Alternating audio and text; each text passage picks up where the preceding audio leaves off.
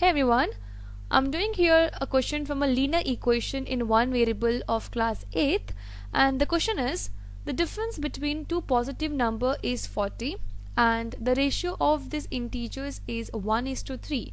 Find the integers. Okay, so first we're gonna find out what is these numbers are. So we're gonna assume that let the number be x and the other number will be 40 minus x. So let us assume that let one number be x.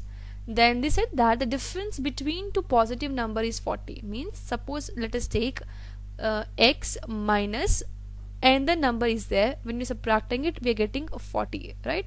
So we want this another number. So we'll transpose 40 to this side and the other number to the other side, the number which we have to find out. So this will become x minus 40 is equal to question mark. So this question mark is nothing but the other number. So I've just showed you how we're getting x minus 40. Now from here we can write down, then other number will be equal to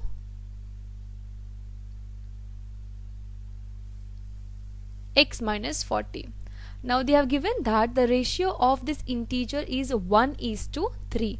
So from here we'll get the ratio. So the number x minus 40 upon the next number x is equal to, they have given the ratio of this number is 1:3. Now we're going to cross multiply them.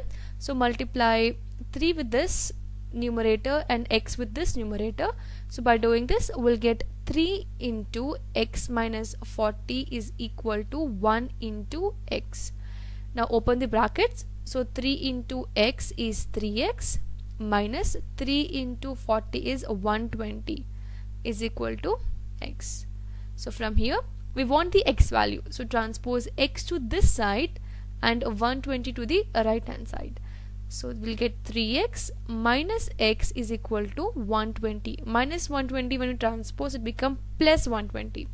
So from here we'll get 2x. 3x minus x is 2x. So 2x is equal to 120. Now we'll isolate the variable.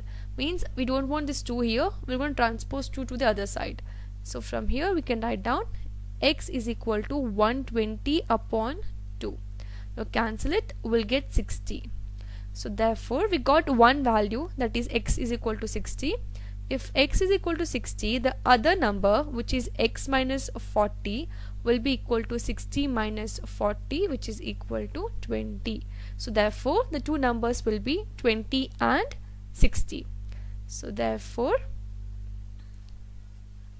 two numbers are 20 and 60.